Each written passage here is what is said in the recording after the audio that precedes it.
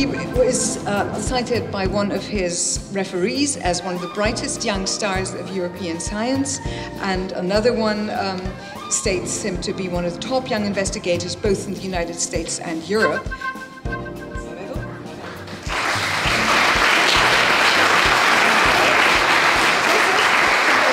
Congratulations on winning the EMBO Gold Medal this year. Thank you. As you know, you're in a line of great winners that precede you. Yes. And of course your research was on track to do great things already, but how do you think the medal will affect your future career or your research going forward? Well, I suppose the immediate impact is the publicity for me and also my lab and the institute as well, which is important.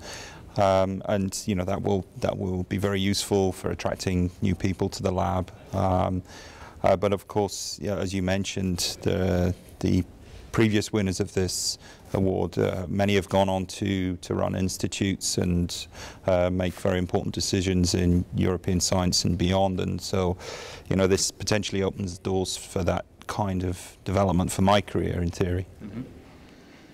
So throughout my career, I've been very much interested in the mechanisms of double-strand break repair, and I actually started working on non-homologous end joining in yeast. So to give you a very simplistic view of double-strand break repair, I've divided it into two parts. If you get a double-strand break in the G1 phase of the cell cycle, then this is predominantly repaired by non-homologous end joining.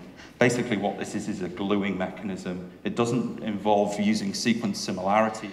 So once you've copied the DNA in S phase, you have an alternative possibility, and that is to use the intact sister chromatid as a repair template, or in the case of meiosis, the intact homologue.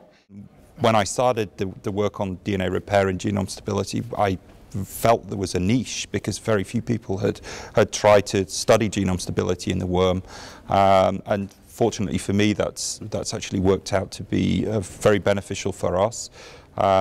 But of course, as I mentioned, it has its limitations. It's still very difficult to do really detailed molecular analysis, which I'm very interested in. And so, so one area that we've moved into is biochemistry and also proteomics. We've also moved into mouse models to try and extend some of the findings we've made in worms to a model that's more closely related to humans. And we work in cell culture as well. So it's fair to say you have a pipeline of organisms that you scale up to as things become more... Yeah, more interesting. The human, yeah, more clinically absolutely. That's great.